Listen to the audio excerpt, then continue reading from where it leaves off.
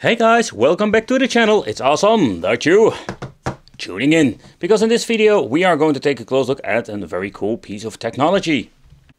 Because it's time for one of my favorite brands that you can pick up from China. This is Powkiddy. Yep, Powkiddy. I've reviewed so many of these freaking devices, and I must say sometimes they really surprise me. Okay, so here on the box it's kind of interesting. You can see the Max and the Max 2, because this is the Powkiddy Max 2, and it also comes in different colors. And what I understand of making this video, they even released some new colors. But the only thing what I have with Powkiddy is I cannot really figure out if they are releasing or developing so many different handhelds, or are they just developing handhelds and slapping labels. Because this device, in my opinion, is quite nice. I got myself the white edition. I already mentioned you got different colors like the previous model, and they did some minor improvements, not with the hardware, because nowadays we're going to get a lot of similarities when it comes to handhelds. But this one I was very positive when I was testing it, simply because of the curves and the way how you hold it. So Powkiddy, it's a miss or hit or miss with these devices, because sometimes you're going to get an amazing piece of hardware and sometimes you're going to get really crappy stuff.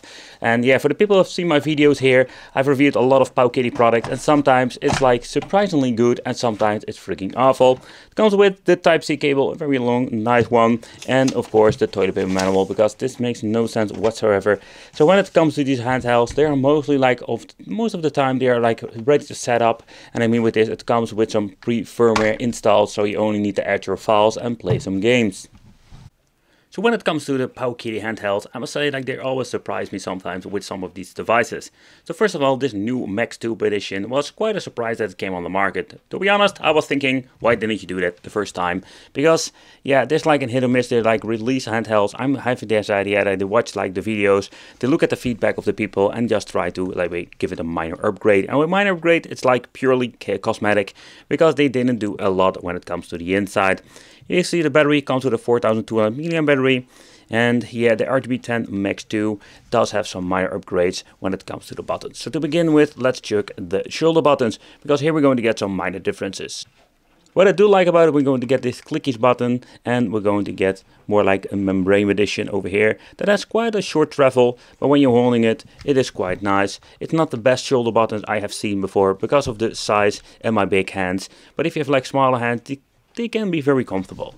So we're here going to get a lot of options when it comes to the top. They're going to get a volume control, then we're going to get two Type-C, we're having a headphone jack out, we even have the option to turn the Wi-Fi on and off, we have an on and off switch and the reset button, if I'm saying it correctly. So then we're going to get at the bottom, we're going to get the speakers over here, and yeah, that's it. There's nothing a lot to see over here at the side. And of course at the front we're going to get the D-pad. I'm very glad they made the choice to put it over here, because I'm mostly using the D-pad. The D-pad itself feels very comfortable. It's got a very nice touch to it. And of course we're going to get the Nintendo Switch clickies joystick. So they improved a lot over the years. We're going to get A, B, X, Y. Then we're going to get some extra buttons over here. Select and start. So that is, if you're looking at that, the layout and everything, it is not bad at all. It's very nice. But when you're looking at the bottom, they completely messed it up, if you ask me. Why is that? Because you can see there is an option for two speakers, but you're only going to get one of them. And when you're listening to the audio quality, you can hear it struggles with the one speaker. I didn't even put it on 100% volume.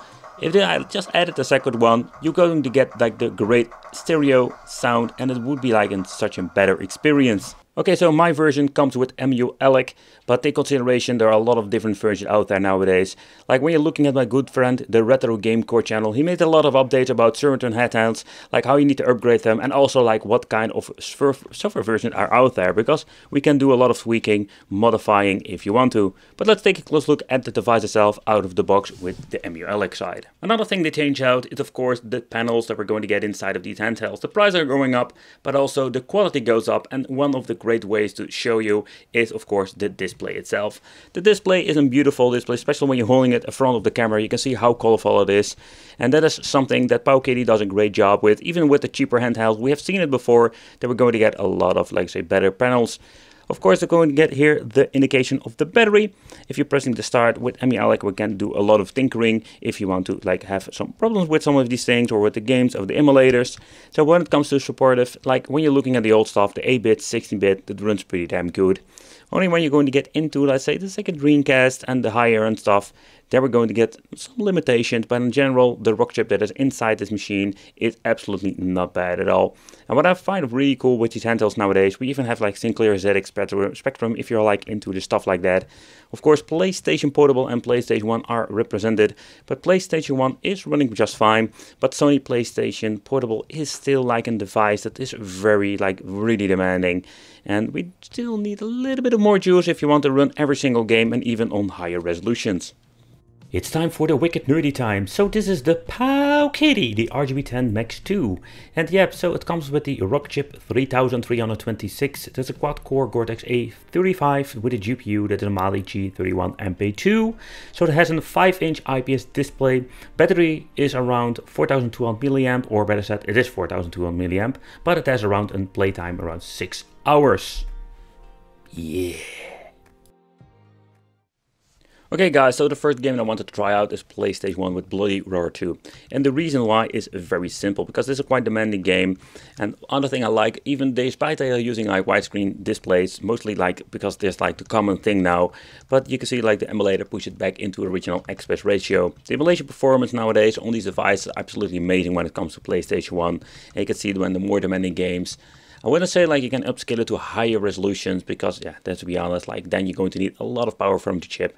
But in overall performance, it's not bad at all. And it's very cool to see that we finally can like play a PlayStation 1 without any hassle. Especially when you're looking at the beginning of the handheld era. Okay, so next up, let's try some PlayStation Portable. Let's get into the more demanding stuff. So when you need to take considerations, like when you're going to perform some updates, different firmwares, it's highly possible that some games that have issues that will run very well.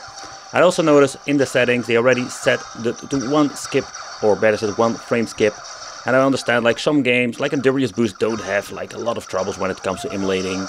But when you're going to like, so you check out some different games, it's going to be highly possible that you're going to get some lag. So that's the reason why they set it up to 1x resolution. Of course, if you want to mess around with it, you can always press the button over here. You can go to the settings and mess around over here. So if you want to tinker with it to see how far you can push a certain game, you can always do it over here. So that's pretty damn cool. You still have the option if you want to. Alright, so I've been messing around with Nintendo 64, and this is a great example. Like out of the box, the emulation performance is pretty damn messed up. But if you're going to tinker with some different firmwares, it's highly possible some of these games, especially like the launch games like Diddy Kong Racing, will run just fine to enjoy some old school retro gaming.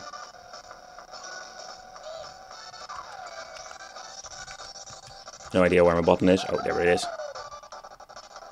But I'm also like, there's a little bit of a bummer, and it happens a lot when it comes to these handhelds. So when you're buying it, especially when you're going to get it out of the box in the beginning, you always need to tinker with it and just mess around with it. Of course, you can also get into the RetroArch menu over here and go like tinkering here just to see if you can get yourself like better performance.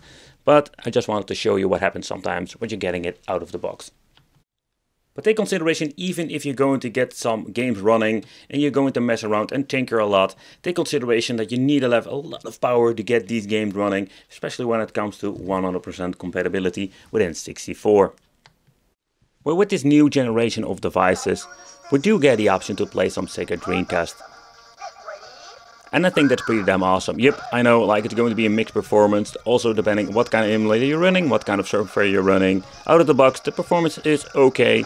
Dead Alive 2 is just a really demanding game, but when you're going to get some simple games, they will run just fine. So I think it's pretty damn awesome to see that we can bring the Sega Portable fairly easy with a Powkiddy MAX 2 with you.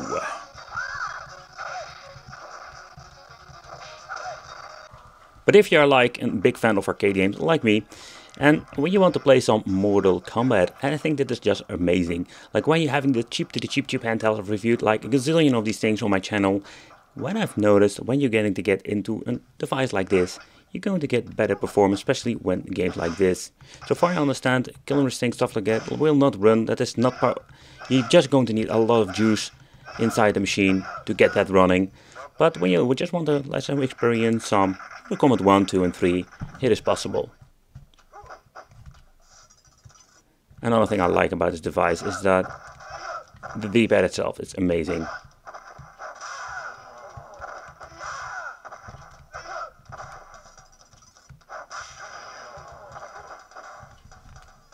Ah, crap.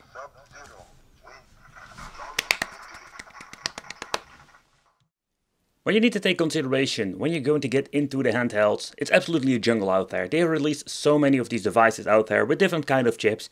And also like you have, oh man, you have so many different kind of firmware, software, and some of the handhelds just need a lot of tinkering. But in the end, what you're going to get out of the box is quite surprisingly good. I really love like the way this thing looks, but the only thing I don't like is the way how it sounds, because I'm missing out basically one speaker. It's such a bummer because the speaker hole is inside the machine, but you cannot really use it. So when you're looking at the way how this thing feels, plays, and how good of the quality of the screen, I'm very satisfied with that. Yeah, let me know in the comments what do you think of the RGB10 MAX 2. Is this something you would consider picking up? Well, thank you for watching. Consider subscribing, hit that little bell, become one of the Wicked family, and we'll see you in the next video.